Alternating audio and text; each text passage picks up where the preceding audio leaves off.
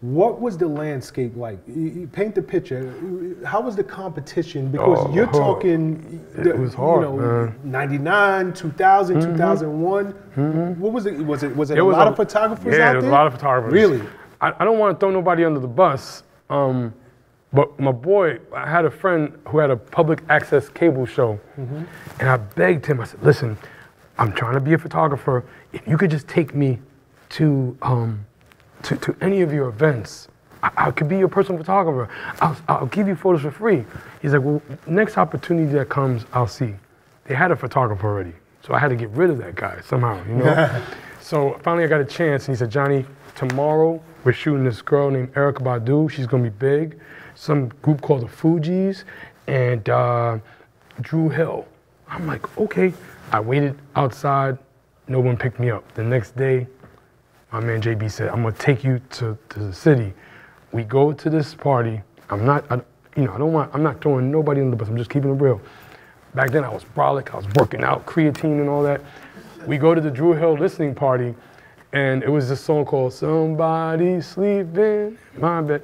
So I go to that event, and like that was like the first time I was thrown into the pit with wolves. All these photographers were elbowing each other, pushing each other, you're in my way. And I was like a little child with a little camera. And out of nowhere, you know, I guess maybe it was just the coolness of the camera.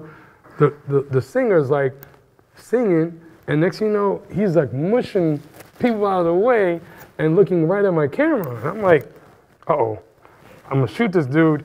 And my boy JB, he's like, yo, Jake, go ahead, get the shot, get the shot. And I'm like, girls are like throwing themselves, and he's like, get out of the way. And he's like looking at me, and I'm like, uh-oh, what's going on here? So I'm shooting, and after the performance is over, some guy goes, hey, the artist wants to meet you. I'm like, uh-oh. So I'm not going back there. My boy JB's like, yo, Jake, go back there. This could be the big break. I'm like, break for what, bro? You know what I'm saying? I go back there, and I'm being asked, do I want to hang out? And I'm like, you know what, my girlfriend, we are big fans of yours, so yeah. And he's like, no, I'm talking about you. You want to hang out? I'm like, well, my girlfriend, she's a big fan. So after the person got the point, I was like, now knowing that in order to get these shots, I'm gonna have to find the process of elimination. How can I get good shots without ruffling feathers and fighting people? What's up, guys? Thanks for sticking with me to the end of the video. Truly appreciate you.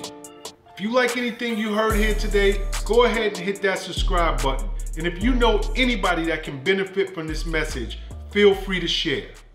Peace and love.